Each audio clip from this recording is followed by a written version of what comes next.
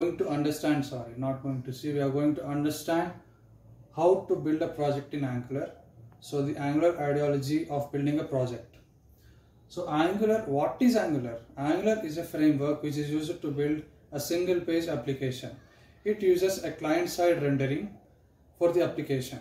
So let's just see how the project is being created in Angular. So as you can see in the board, so here we are going to build an Angular project.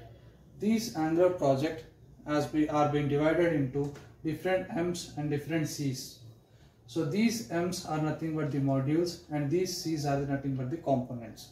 So these modules are the logical part. Sometimes it helps us to understand the main logic of that particular application. So I will explain that within the next example. So तब तक ये देखेंगे project. So this is an Angular project. This Angular project is being divided into different Angular modules. So these modules again consist of different components. So as you can see, these are divided into different components.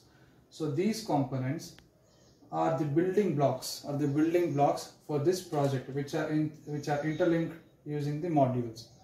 So, and one thing, the service. These services are created when we created a module. This module helps the components to understand the server-side logic using the service. So each module consists of these components and a service as a must. Including this, we are having another one called the routing file. Okay. So each module basically consists of these components, the service and the routing file. So let me just explain you with a simple example which we are going to build in the next video, upcoming video. So let's just start. So the employee management system is a project which we are going to build in the upcoming next video. So as you can see, this is the project name and the project name is the employee management system. This employee management system is a small project using a simple CRUD operations. So I have given it inside a simple app module. By default, the app module is created inside the Angular project. Whenever we create an Angular project, by default an app module is created. This we will discuss in the next upcoming video. So this app module consists of three different components. So we are going to define these three components, that is edit employee, view employee, add employee. As the title of the project says, employee management system, here we are going to add some CRUD operations and then inside a table view. So these are the three components. Edit employee is a component, view employee is a component, and then add employee is a component. Now these three components are again connected to the one single service. As I said earlier, each module consists of a components, service and a routing. And in this project we are also going to use routing, and I am going to explain that routing in the next upcoming video. So here as you can see, edit employee, view employee and add employee. These are three different components which are linked to the employee service. This is a service which I have created for the project that is called as employee management system.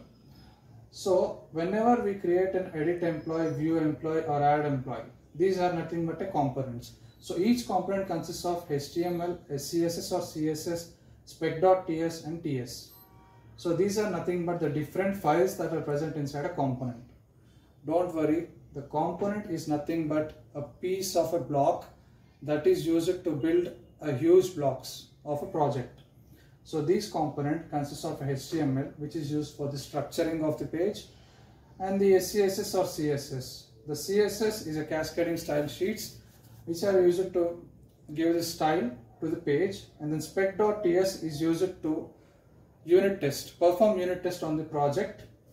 This thing is going to play a huge role for the testing at the ending of the project. And then the last one is the types ts file, which is nothing but the TypeScript, the logic which we are going to give to the structure. So this is the overall view of the Angular project which we are going to do. So don't worry, within in the upcoming videos I'm going to help you. I'm going to make you clear about these components, about these concepts, sorry. And yep, this is the video. Just I wanted to make you comfortable, feel you comfortable with the Angular. So don't worry, I'm going to help you. We are going to build a project, a simple project known as employee management system in the next video.